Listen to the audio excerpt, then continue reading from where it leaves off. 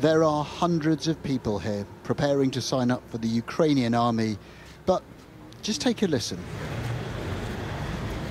It is curiously quiet. These are men, they are all men, lost in thought. They're about to commit to an uncertain, perilous future, but here you can feel the emotions that push so many to volunteer.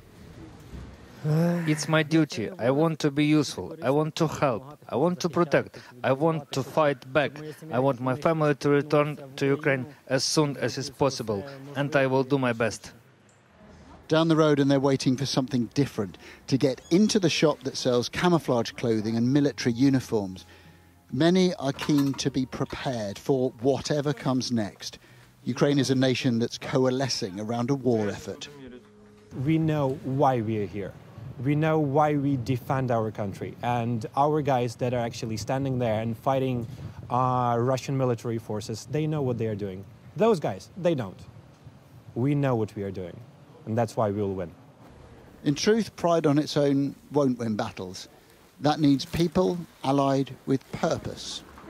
Ukraine's army has grown enormously over the past decade. It's now one of the biggest in Europe, with hundreds of thousands of other soldiers in reserve. And now, across this country, there are these long queues of people ready to volunteer. As ever, what strikes you about the people of Ukraine is their determination, their resilience, their spirit.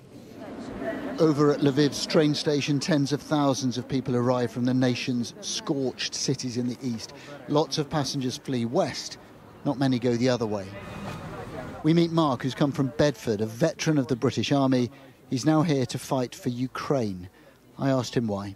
Ukrainian people, the Ukrainian military, Zelensky, everything's been inspiring me. Even like the countries surrounding, everybody's just like, it's like galvanised everybody. It's galvanised literally the whole world near enough.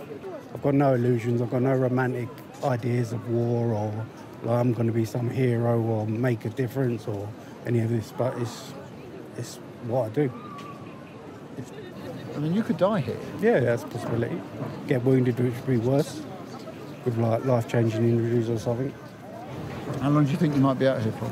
As long as it takes. It depends on the situation, how it unfolds, what happens with me.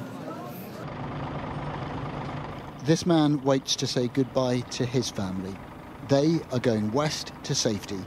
He will now head east to fight. For all the defiance, Ukraine is being torn apart. Adam Parsons, Sky News, Lviv.